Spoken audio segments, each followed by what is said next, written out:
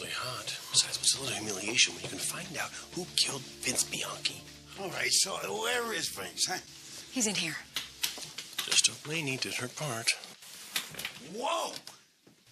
Oh, she did her part all right. Honey, spin around. Show me that caboose. You keep dreaming, mister.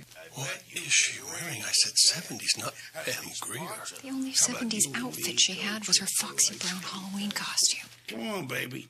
Once you go white, nothing else seems right. I'd rather be dead than end up in your bed, jive turkey. Okay, that's enough. Dr. Parrish. She's a doctor, too.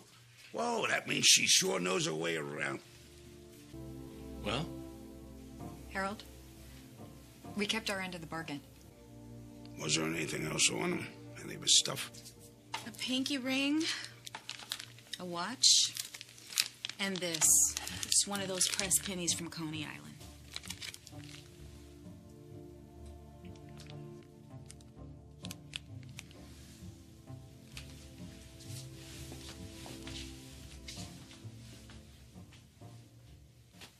You said that you talked to us. Vince always carried that coin. Seeing him there, I don't know. It just hit me that he's really gone. Harold, we know this is hard. We need you to help us. Get down! Get down!